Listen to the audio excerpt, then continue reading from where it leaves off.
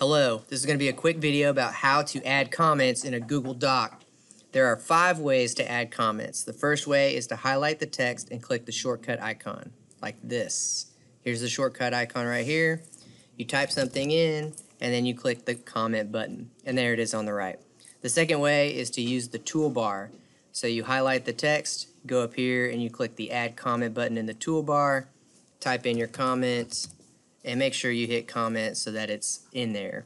The third way is to highlight your text and then click Insert and then click Comment. Type in your comment and make sure you press Comment.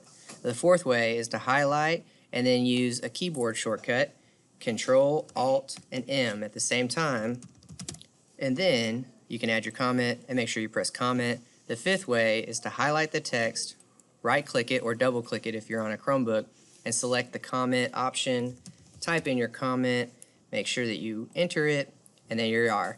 You've got 5 ways to add comments. I hope this video was helpful.